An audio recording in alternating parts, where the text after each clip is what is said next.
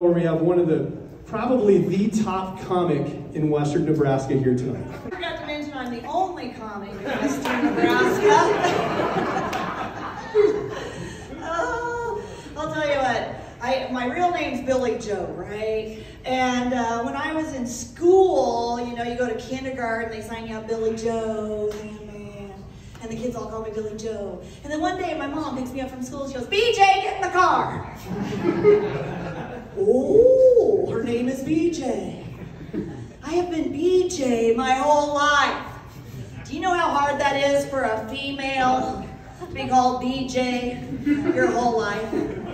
So my comedy is not BJ comedy.